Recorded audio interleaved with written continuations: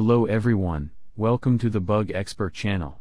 In this video, we will provide information on how to fix Roblox Marketplace not loading. This issue occurs because the servers are running lag. That's why you have to wait a few minutes for the servers to recover or constantly push them.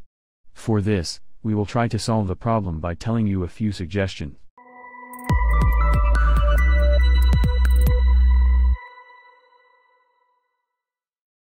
Roblox developers are updating the game every day, performing new add-ons and tests. These tests and plugins may of course cause some menus or plugins to be disabled. For this, we can be aware of such errors from the Roblox status page prepared by Roblox developers. You can be aware of some errors of the game by reaching the link below so that we can check the Roblox servers. You can log into your Roblox account again and eliminate the problem.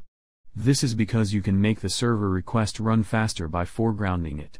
Log out of your Roblox account and log back in and check if the problem persists. You can check if the issue still persists by closing the Roblox app completely and running it again.